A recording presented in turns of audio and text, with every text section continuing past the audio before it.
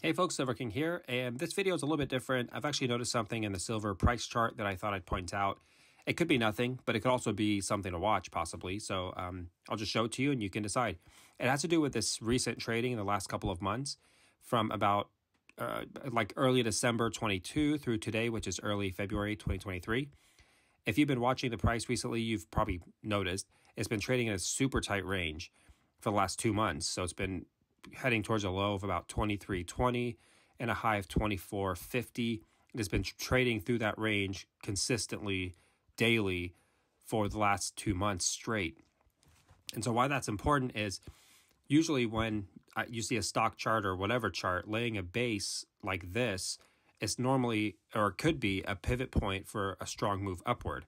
The reason why it could be super strong is if we look at the trend line over the last, say, 2 years, you can see there's clearly a downtrend in silver.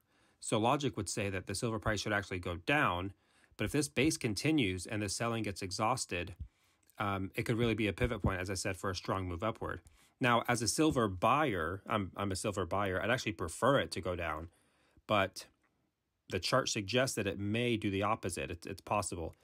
So if you're someone who's looking to buy silver, you might want to watch this chart, and it might be a good time to accumulate it now in case it does make a sudden move up.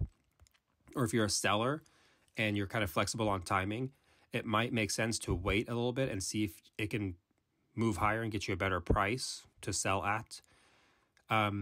Or if it does end up failing here and heads back down, say like below 23 into the 22s, that would probably tell you that this downtrend is going to continue. And at that point, we're going to be in a good time for stackers because it'll keep going down. We'll get some better pricing on adding to our stacks.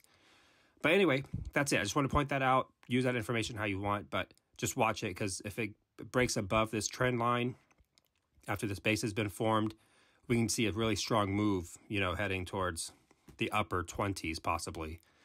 All right, that's all I got. If you agree or disagree, comment. If you like the video, like it and subscribe for more. Thank you.